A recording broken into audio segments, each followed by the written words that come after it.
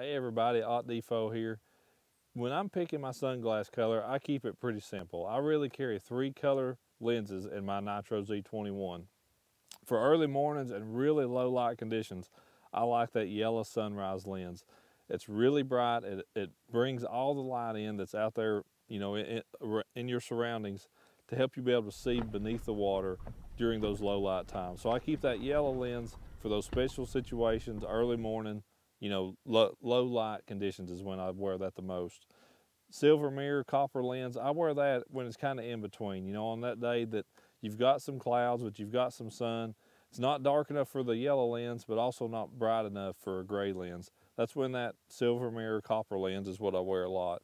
For everyday wearing, I like just the gray lens. No mirror, just a straight gray lens is what I wear for my everyday kind of fishing. You can still see in the water extremely well with it.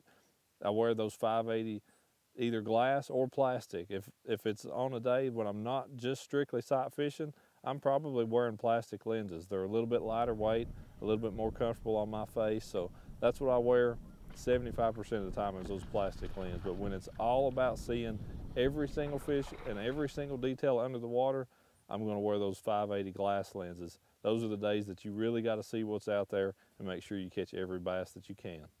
So just a final reminder, for very dark, low light conditions, yellow lens. For that kind of in between, the silver mirror, copper lens. And on those bright days, I like the gray one.